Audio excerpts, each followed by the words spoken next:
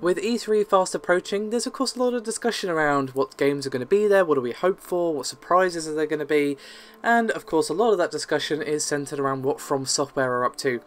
But there have already been rumours about Bloodborne 2, which have been pretty much been debunked, or at least a leak that we had has been debunked. That doesn't necessarily mean that we won't see Bloodborne 2, of course, but some new rumours have surfaced about a new IP from Software. Now, of course, Miyazaki has pretty much said that they're done with Dark Souls now that the DLC is done. He didn't directly reference Bloodborne, but with what he said, he kind of implied they were done with that style of game. But what are they working on? Well, according to a Reddit post from a user who is allegedly fairly on point according to other users, but I can't really find too much to back this up, I'm purely going off what people are saying. But regardless of that, according to one Reddit user, they're going to be having a new IP at E3 called Phantom Wail. And this is from a notorious leaker who is usually quite accurate, apparently, as I already said. So, this game, I think, is going to definitely have some Souls influence in it, because obviously they've learned a lot from the Souls series, and obviously Bloodborne as well. But from the description here, it sounds like it's going to be very different also. For the first thing, it's going to have an ancient Aztec / Mayan / tribal aesthetic, and there's going to be, once again, an emphasis on hand-to-hand combat and fighting styles. So, different styles of martial arts, so switching between different stances, I suppose you could say. Now, there's going to be traditional melee weapons, but they won't have weapon-based movesets, and they won't be heavily focused. It's more just you and your skill, as far as I can understand. And you can even personalise and customise your hand-to-hand movesets and fighting styles, and there's also customization for weapon fighting styles as well. This kind of sounds like some other ideas that we've seen done recently in other games that are very similar, and all of this might sound very similar to a game by the name of Absolver. It's entirely possible that, of course, that From Software and the Absolver guys are thinking of similar trains of thought, but let's finish the room before we get into that. Now, it is apparently the Souls-like dark fantasy game that Miyazaki mentioned when interviewed about the future of From Software. And obviously, he did also say that Armored Core is also going to be among that as well, but this seems to be the sort of stepping stone between that and them moving away more fully from the Souls style. So it's definitely going to be a Souls-like. And it's also apparently going to be yet another Sony exclusive title. Now obviously we should take all of this with a massive pinch of salt. With E3 approaching, it is pretty important to take pretty much every rumour with a pinch of salt that's regarding games, because obviously people love to make things up, and even if this is slightly true, it could be old information, it could be inaccurate, maybe this game does exist but won't be till next E3, 2018. We just don't know. So, I mentioned Absolver.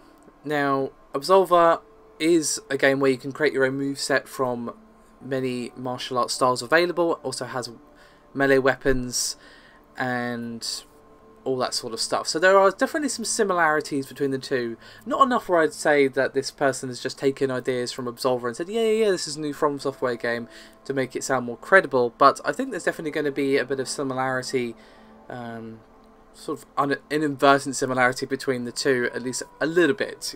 There's going to be a sort of influence, as it were, but obviously this game would have been in development long before Absolver even was a thing. If we're getting it to come out soon, or at least revealed at E3, I would assume that we're going to be seeing some gameplay or something, and whether or not we see it this year, tough to say. We might not, but it's definitely interesting to see that kind of cross influence, I suppose you could say, between those two games. It is entirely possible that whoever did this leak, quote-unquote, looked at Absolver, said, yeah, that could be a Dark Souls game, and again made their rumours seem more credible, or it could just very much be that From Software were thinking on a similar train as the Absolver guys, as I already said. So, all of this sounds really interesting, I have to say, and it does sound like there's definitely some Soul stuff in there, like the focus on melee combat, and the sort of choosing your own style with the personalisation. Obviously in Souls you can very much choose your own build, even within certain classes. You can, you can start as a knight and end up as a mage if you really want. I mean, it'd be kind of an arduous task, but you could do it. And that definitely sounds like a From Software kind of attitude to have. And it definitely sounds like this formula would fit well within well, From Software's sort of attitude and how they develop games and that sort of thing. Like a game like this made by From Software pretty much sounds like right up my alley, to be honest with you. I would be more than happy with this, and a change in aesthetic would also be interesting. It could also still be dark, even with the Aztec Mayan tribal thing going on, but obviously very different to that of the sort of realistic style that we've seen in Dark Souls and kind of in Bloodborne. Obviously Bloodborne was much more gothic, but obviously you still had a fair amount of realism in terms of like the colour palette and that sort of thing. So yeah, I think this definitely sounds interesting. I personally am crossing my fingers that this is true. I mean, Bloodborne 2 would be nice, but I'm not expecting it. They've made it clear they're done with that series, that being Souls/Bloodborne, and they want to move away from it because, to be fair, they have been making that same style of game for years now, and I wouldn't be surprised if they're a tad tired of it.